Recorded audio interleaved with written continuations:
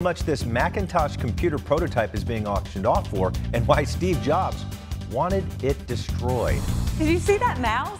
I mean, that is totally old school, bringing back a lot of elementary school memories for sure. But you know what? We want to make memories with you this weekend. Don't forget, Saturday, we have got the Dominion Energy Christmas Parade. It is absolutely free, and it is fun for the entire family. It starts at 10 o'clock, but get there early. And as you do, temperatures will start out in the low 30s. By the time the parade starts, we'll be at 39 degrees. I'll have more on your forecast, plus your next chance of rain coming up.